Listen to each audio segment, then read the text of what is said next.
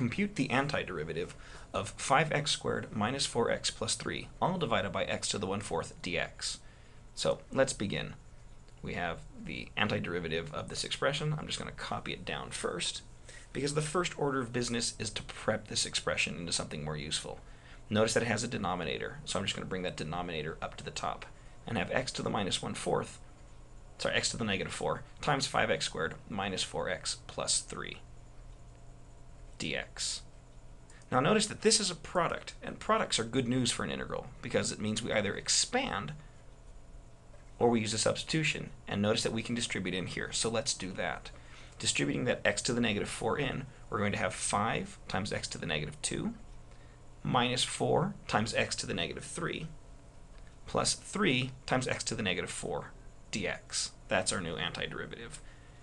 Now that this has been expanded, we can break this up into 3 separate pieces. 5 times an antiderivative minus 4 times another antiderivative plus 3 times a third antiderivative. And we'll just do them separately. The antiderivative of x to the minus 2, up the power by 1, divide by the new. The antiderivative here, up the power by 1, negative 2, divide by negative 2. And for x to the minus 4, up the power by 1 to a minus 3, and divide by a minus 3. And so here is our raw antiderivative. Let's clean it up.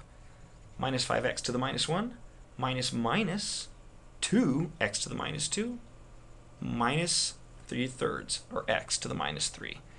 There's one antiderivative, and here's all of them. And so this would be an expression for the general antiderivative.